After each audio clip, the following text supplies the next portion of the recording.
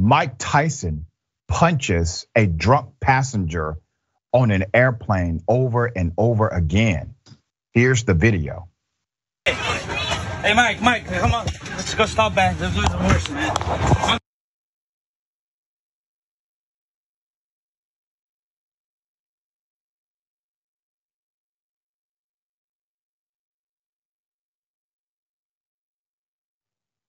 Now you may be wondering, well, how did this start? What set Mike Tyson off? Here it is. Your boss. My boss. This is George talking to Mike Tyson, bro. This is crazy, bro. Mike Tyson. Dog done got lit, man. He over here rapping with Tyson. Mike Tyson trying to give us some shrooms. He don't know how to act. Tyson looking out, man. Crazy. He should have never gave you money. Peasants. They're peasants. Never mind. JetBlue, net flight. Boy just got beat up by Mike Tyson. Turn that way. Yeah, he got up. Just trying to ask for an autograph, man. I don't know what happened. Let's put up the picture. Okay. I do not condone violence, but that is the picture of play stupid games and win stupid prizes. According to TMZ Sports, the incident all went down around 10:30 p.m. 10:30 p.m. Pacific time, as Tyson was slated to fly out of San Fran International Airport to Florida. TMZ Sports was told Tyson had enough of the guy behind him talking in his ear. He told him to chill. When the guy did not, that's when the witnesses said Tyson started to throw several punches at the man's face. TMZ was also told the man who was punched received medical attention and then went to the police over the incident. TMZ Sports reached out to the cops for comment, but no comment so far, no word back yet. TMZ Sports also reached out to JetBlue.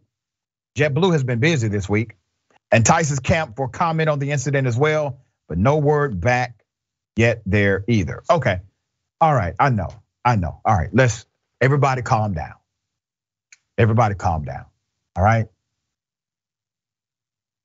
Mike Tyson should not hit people that annoy him. That goes for anybody, all right? Okay, but I gotta say this. If you're going to play with Mike Tyson like that, you are playing with your own life. This is a bad health decision here. This can be bad for your health. So look at it this way, ladies and gentlemen. This moment, and unfortunately somebody had to be on the receiving end of it. This moment is going, this serves as a public service announcement. Okay? Mike Tyson may have a criminal penalty here. I would expect that something is going to happen beyond just that moment, unless the guy's unwilling to press charges. Doesn't sound like he's willing to let it go. He's the one that went to the police. And in the back of my head, and this is just a transparent moment, I said, I knew that was gonna happen one day. I just felt all of the jokes that people have made about Mike Tyson. And I said, one day Mike Tyson may actually fight a regular person. All right. Yasmine, thoughts?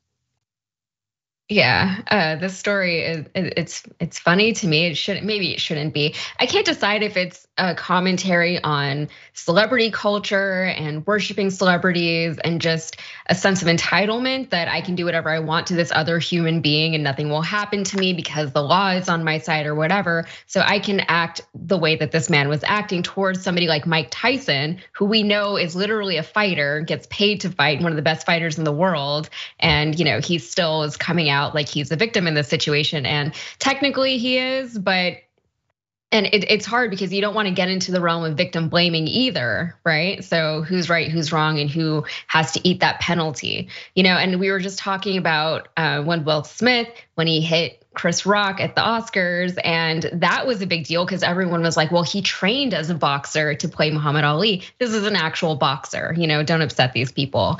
And then on top of that, there's the other issue of just general mental health, and you can only push people so far. There's only so much that people, celebrities or just regular people in general, we've all been under a lot of stress lately. We're not making it easier on each other. Just be nicer to people because we all need it right now, it seems like. And I will say this about Mike Tyson, he has been so authentic and transparent about his own mental health issues that he's sought help.